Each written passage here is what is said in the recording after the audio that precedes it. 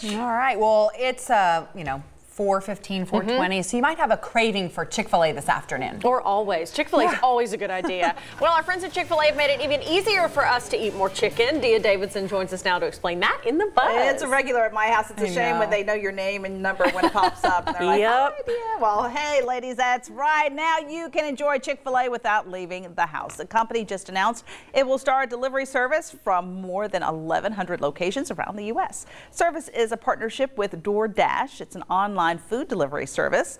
As long as you live, though, within a 10-mile radius of a participating Chick-fil-A restaurant, you can use the DoorDash app to order. Chick-fil-A will also be giving away 200,000 free chicken sandwiches if you use the promo code CFA Delivery. That offer is good through next Tuesday. You know, you never fail. You go into the driveway or the drive-through, and it's always like out. Always. Oh my gosh. And you think you're going early, like I'm going to beat the lunch rush, or I'm going to beat the always. No. There's always a rush. Yeah. Always. But it's they crazy. do move quickly, and so I guess, you know, the 10-minute, I guess they want to keep food nice and hot, and those waffle fries nice and firm and not soggy. So, well, and a lot of places will have those folks that are outside now, the employees taking your order, so you don't even have to go through.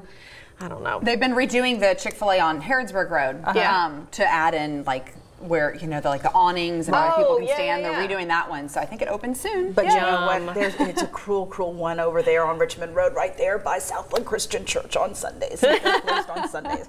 All right. Well, deputies in Pasco County, Florida, had a little fun with a man dressed like the cartoon character Fred Flintstone, who also was driving a vehicle that looked very much like the Flintmobile. Take a look for yourself. Wesley Chappell is the man behind the wheel. A deputy pretended to pull him over for speeding in a subdivision. Well, the sheriff's office joked that, quote, Mr. Flintstone was issued a citation for speeding and became unruly, having to be detained.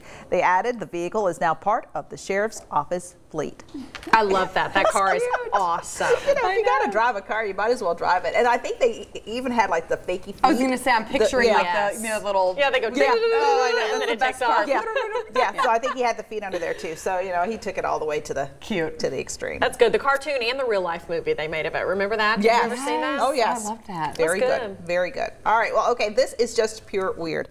Police in California are looking for a woman who must have really wanted some ketchup. Yeah, this is video of the October 27th incident. You see the woman walking through the employee entrance and demand her ketchup. When the manager asks her to leave, the woman lunges at her, putting her hands around the manager's neck, appearing to try and choke her.